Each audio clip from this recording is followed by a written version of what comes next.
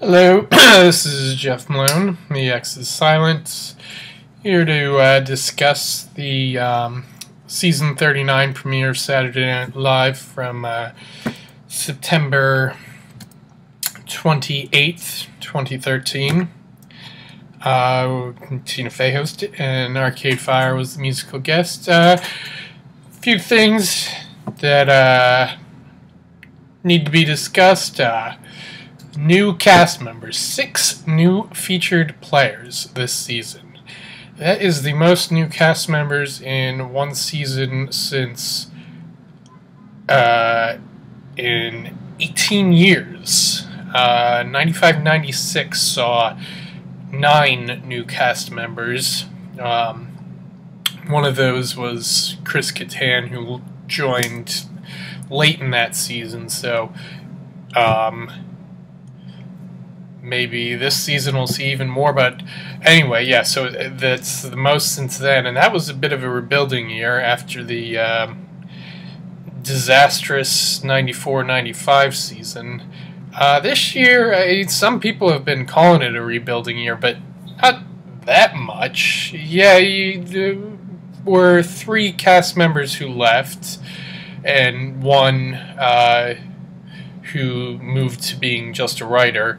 And those 3 who left were some big ones, but there's still some veterans around. Seth Meyers, he is on his way out in the middle of the season, but he's in his 13th season right now. Keenan is in his 11th season. Apparently he's the bedrock of the show, seeing as he was playing a game show host and the host of the Cinema Classics show. You know, those were roles that you would typically see played by Bill Hader or Jason Sudeikis.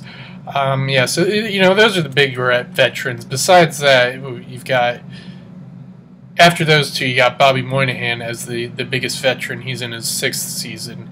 So you've got, I mean, you got a solid foundation. It's not really that much of a rebuilding year, but whenever you bring in this many new cast members, it's going to be, it changes are happening to the structure of the show. So how do they look so far? What are our first impressions?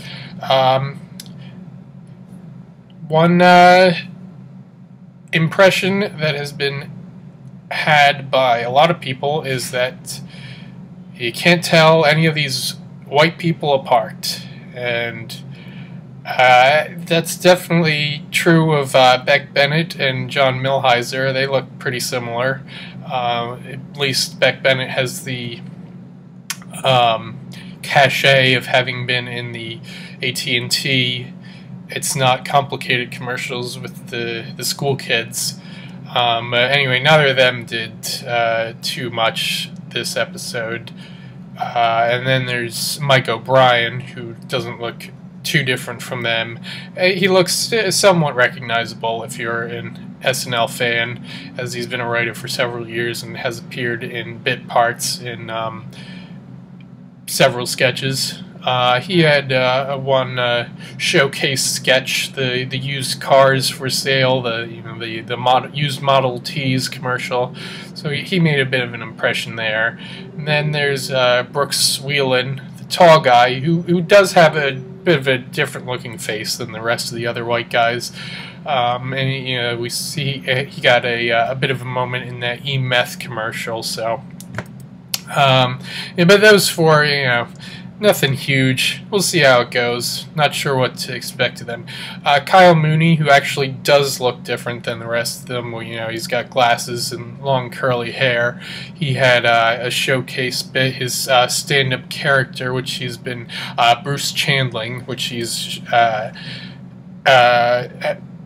had made videos of on YouTube. So that went decently. Could have gone better, but for your first episode of SNL, that was a pretty good showing. But the most impressive rookie for the first episode, and impressive in a way that makes it really promising for the rest of the season. And the rest of her time on SNL was the one new female cast member, Noelle Wells, who showcased her Lena Dunham impression in a Girls parody. And she's coming in known for having a repertoire of impressions. So that's, it seems like she's she's got all that in her back pocket, and it looks like she knows how to leverage that to make it work now that she's on SNL. So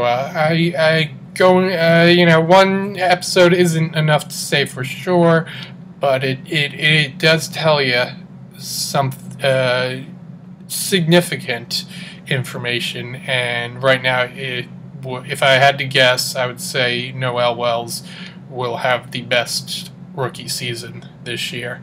And the other big news, Cecily Strong taking over as Weekend Update anchor. Right now she's a co-anchor with Seth. Looks like she'll be doing it solo when he leaves in the middle of the season. I wasn't too sure about her getting this job for two reasons. One, she's really good in the sketches and the rest of the show, and I'm worried that Update will take away her time from those other sketches. Maybe she can follow the model of Amy Poehler, who managed to have a good mix of both. Hopefully she can, but I guess we'll never see her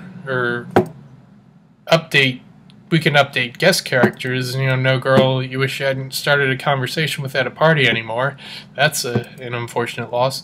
But she did appear, at least in this episode, in a number of sketches. She was had the ex-porn stars back, and then she played Marnie in the Girls parody. So for now, at least, looks like we won't be losing her too much from the rest of the show. And the other thing, I'm not sure that she's the right fit for, a fake news person. And this debut didn't really change that concern. I mean, she wasn't awful, and maybe she'll figure it out as she goes along.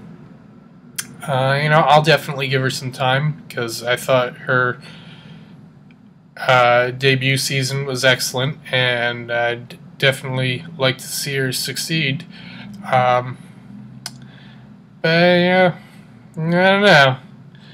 I'd have to go back and check, but I think my guess is that Norm Macdonald was pretty great his first time on Update. And, even Kevin Nealon or Dennis Miller, whoever, they seemed comfortable. They looked like they had their persona down, for the most part, for their debut appearances behind the desk. And if this is the persona Cecily's going with, there's not much there. But we'll see. So anyway, next week we've got Miss Smiley pulling double duty, so we'll talk about that next week. For my full sketch-by-sketch breakdown of this episode, check out my blog, jmunney.wordpress.com, and follow me on Twitter at jmoneymalone. And